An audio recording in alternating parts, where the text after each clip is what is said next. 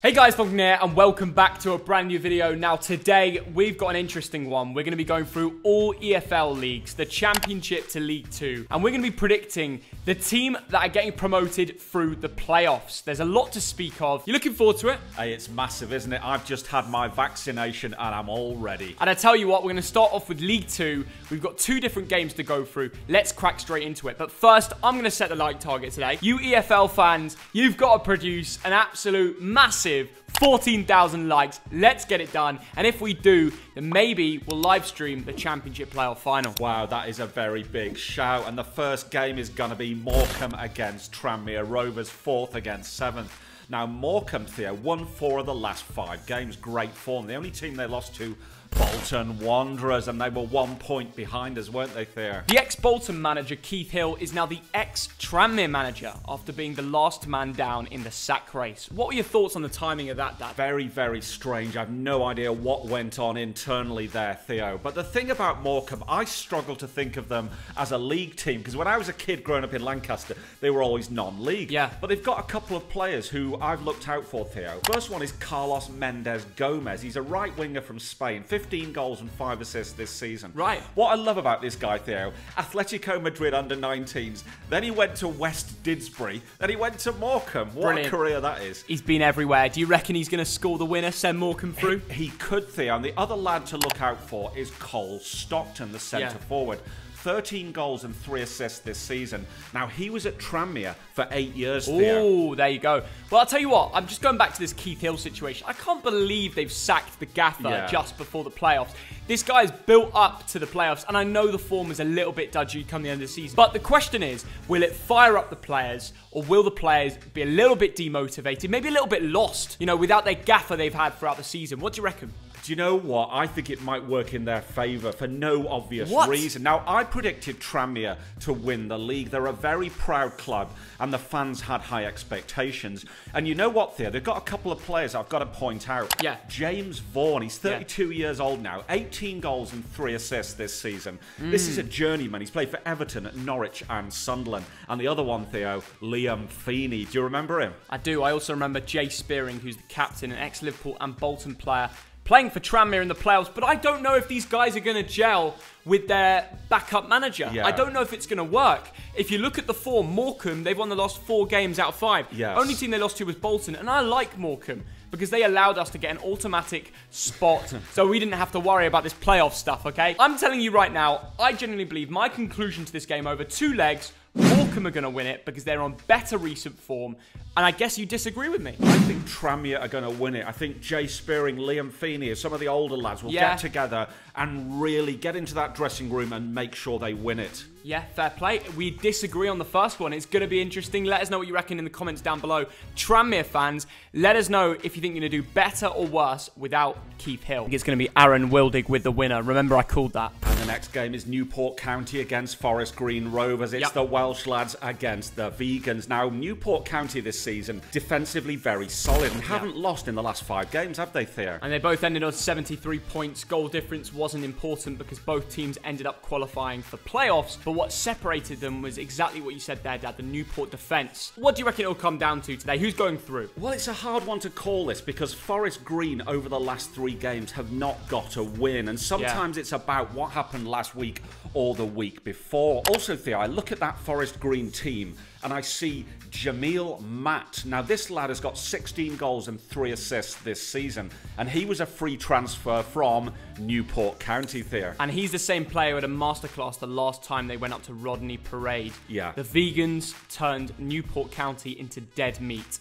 and it was a Jamal Matt masterclass. And he is someone you should definitely look out for in that playoff knockout game. He's the striker. He'll be looking to score, won't he? Absolutely, Theo. And another link between the 2 teams is Aaron Collins, 23-year-old centre forward. 7 assists and 10 goals this season. He came through the Newport County youth system. So there might be a bit of beef there behind the scenes. Dad, and his brother plays for Newport County. Yes. And he also grew up in Newport. Yeah. You know, there's so many links to this game, and it just seems like he's going to turn up. And actually, it brings me nicely onto my conclusion. I just reckon over the 2 legs, Aaron Collins is going to get a winner to send the vegans through. The Welshman to knock out the Welsh side. I've called it here first. That is a very big shout, and I'm going to disagree. Newport County are going through to the final. We disagree again. I know. This is brilliant, and it's all for discussion. I want to see what you guys think in the comments down below. But we disagree on both League 2 games. But who's winning the final, Theo? Go on, you say it. Drum roll. Well, we have a different final. That's the problem. Yeah, we have a different final. All right. But for me, I reckon Morecambe, your local side, well, near enough to Lancaster. Yeah. Granny Chris will be delighted. Morecambe to go through to League 1. That is an enormous shout. I reckon it's going to be Tranmere Rovers against Newport County, and the winner will be the Scousers, Tranmere Rovers. Oh, you just annoyed them by calling them Scousers, though. It's they just a running disliked joke. it. Anyway, let's move on to League 1. And now for Blackpool of Lancashire against Oxford United of Oxfordshire, 3rd against 6th. Now, Blackpool this season, Theo, been pretty good defensively, only conceded 37 goals, and they've won 4 of the last 5, as have Oxford. What's going to happen here, lad? It's a game that could go either way. You look at the Oxford team, it's probably slightly better. Yeah. I think they've got James Henry, who...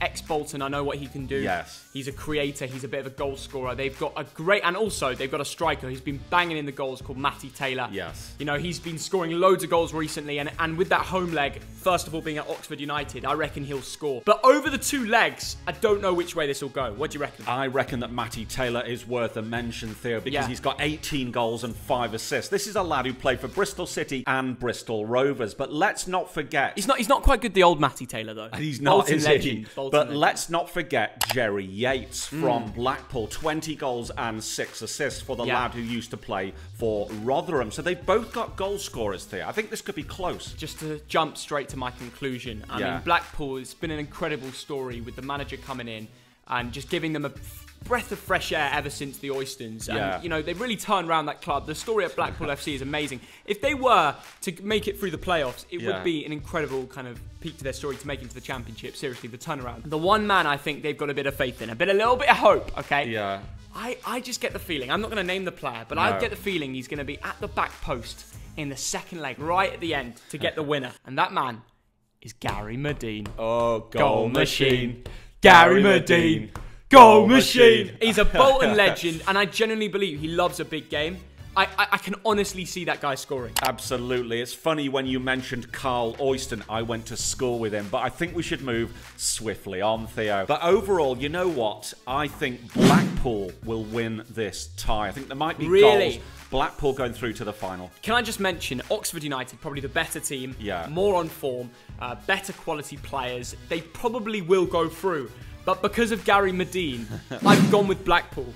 I agree with you on the one that is against the odds. Brilliant. Let's move on to the second other playoff game in League 1.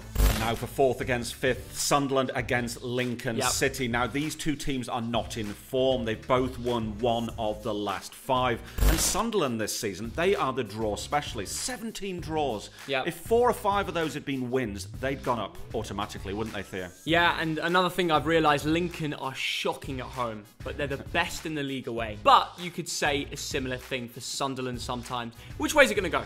Well, I'll tell you what, a few players to watch out for. Charlie White. Yeah, great player. Striker that Bolton nearly signed at one point. Absolutely banging them in for Sunderland. Another player we've got to mention is Aidan McGeady. Absolutely, Theo. Now, this lad, 14 assists and 4 goals this season. Republic of Ireland international. He played for Celtic and Spartak Moscow, Theo. But we can't ignore what Lincoln have. George Grant. He's been an incredible midfielder, probably the best in League 1 this season.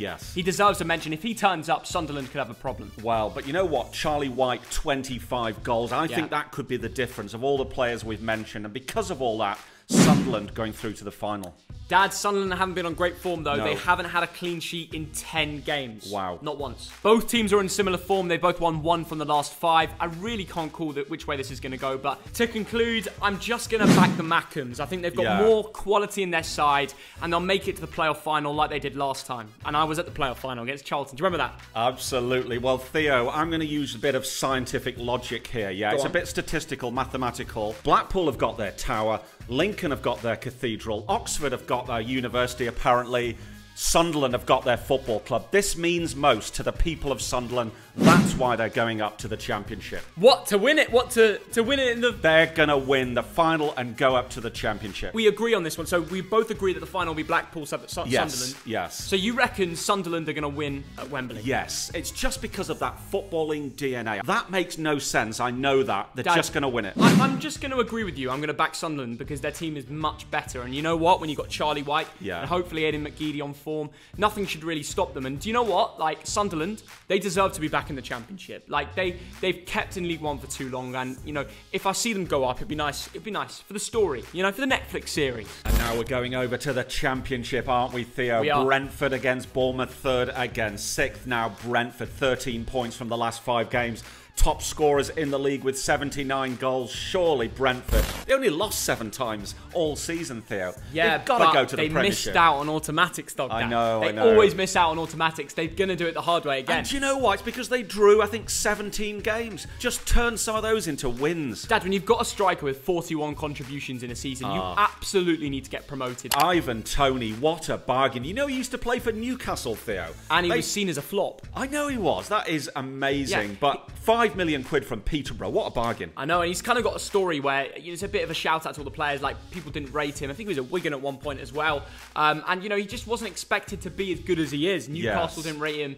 So, yeah, it's great that he's turned around his career and absolutely smashed it. He'll be in the Premier League, whether Brentford win the playoffs or if they lose the playoffs. That's a fact. A couple of other players I want to mention from the Brentford team, Theo. The first one is Brian Mbuemo. Okay. 10 assists and 8 goals this season. And also Sergi Canos, 8 assists and 9 goals. Now, this is a lad who used to be part of the Barcelona and Liverpool youth academies. He's a player, isn't he? He's had a breakthrough season. Him and Tony have linked up brilliantly. But you know what? Bournemouth have some ballers too. They've got Stanislas, Solanke's back on form, and Danjuma. Them three have really been getting in the contributions for the Cherries. So let's not write them off. But the thing about Bournemouth, Theo, they've scored 73 goals all season, but they've lost the last 3 games, haven't they? It's funny because if you look at the form from the last 10 games, Bournemouth just edged Brentford. Yeah. But in the last 3 games, it's been appalling for Bournemouth. They've lost all 3. Brentford have won the last 4 games. And because of that, Brentford are favourites to beat them. But what do you reckon? Oh my goodness. You know what? Overall, I think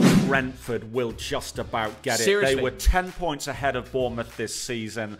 It's going to be close. Yeah, well, listen. But Brentford have lost so few games. Yeah, Brentford haven't lost a game in 12. Yes. Okay, this is the best time for them to go into this. And you know what? I think it's going to be a Canos and Ivan Toney masterclass. The Bees are going to the final. So we agree on the first Championship playoff game. Let's get over to the second one now and see who Brentford will be meeting in the final. And now for Swansea City of Wales against Barnsley of Yorkshire, 4th against 5th. Now Swansea, they've had a good season, very tight defensively, but only won 1 of the last 5 games, haven't they, Theo? What's going to happen in this game? Tough one to call. Tough one to call, because if you look at the form of the both recent teams, it's a little bit dodgy for Swansea, isn't it? It is. Barnsley have been all right, but they're a little bit hit and miss at times. Alex Mowat on the last game had a red card. It was rescinded. They won that game. It was Wickham, though, but it did get rescinded. So they do have Alex Mowat, their captain and main player for the games against Swansea, which is huge. But if you look at how they've done this season, Swansea have done the double. They've got 6 points over Barnsley. Jamal Lowe has scored in both. He's a really exciting player. He loves going to Wembley. I remember when he was playing for, who was it? Portsmouth, and he scored a great goal against Sunderland. I think it was a Checkatrade Trophy final last year. He's good at Wembley. So if they do get to the final, Jamal Lowe could be the man. I reckon Lowe has had a very good season, Theo. We look at his stats, and he's got 14 goals, the Jamaican international, ex-Portsmouth, ex-Wigan. But I also want to mention Andre Ayew, 16 goals, 4 assists for the Ghanaian international. This is a lad who used to play for Marseille and West Ham. We all know the name. Yeah, so some good players there. Swansea have a bit more of a goal scorer. I know they've got Corley Woodrow, but he hasn't got as many as Andre Ayew this season. Yes. The thing is, if you look at quality, you probably back Swansea. Yes. But if you look at momentum and how much they may want it, you've got to look at that Barnsley side. They've got a striker in Daryl Dike, who recently has been absolutely unbelievable, hasn't he? They've also got Mars Andersen. Now, he's a Danish young lad. He's a centre-back. One of the hardest, best centre-backs in the league. 6'5". If you look at form, though, Dad, Swansea are without a win in the last 5, and they're also the first to concede in all 5 of their last 5 games. That is a worrying statistic, and it's actually what's putting Barnsley as the favourite coming into this game. And you know what's crazy? They've faced each other 12 times. Yes. Guess how many times Swansea have lost to Barnsley? 2? 0. Wow. They have never been beaten by Barnsley in 12 head-to-head fixtures. So the favourites are Barnsley, but they never beat them. It's a crazy game. It is a crazy game, but I love the Barnsley story. New owners come in. It's all about money ball. Yeah. It's all about taking a little bit of money and letting it go a long way. And do you know what? Football means so much to that former mining town of Barnsley. They're going to win this and get to the final. Seriously? Yes, they are. It's funny you say that because I'm backing Barnsley as well. I think Jamal Lowe will score, but Daryl Dike, he's a beast. You know, they got Alex Mowat for the big game. They've got Hellick at the back. I think there's enough in this team and the momentum and the youth to knock out Swansea. I really do, Dad. So the final, we agree, is going to be Brentford versus Barnsley. Yeah. That would be stream-worthy. And you know what? The winner of that will begin with B. It is Brentford, who are going to the Premiership. Okay, I'm going to be different and say Barnsley. Whoa. Because Brentford are the favourites. They have the quality. They're expected to go up.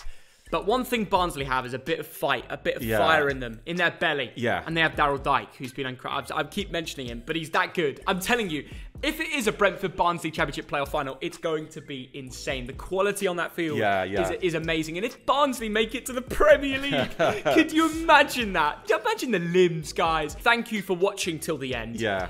We want to know what you think. Comment down below the winner of the playoffs in the Championship, League 1, League 2, and we'll compare everybody's answer to see who gets the most right. Thog Dad calls it a lottery, and we're probably going to get this wrong, aren't we? Oh, yeah, absolutely. That's part of the fun, isn't it? It's a bit of the fun. Hey, listen, it's all about a discussion. Let's see what you guys think. 2 legs and a Wembley final. If you've got tickets to any of the games, shout out to you. Enjoy football with fans. It's how it should be. Like and subscribe.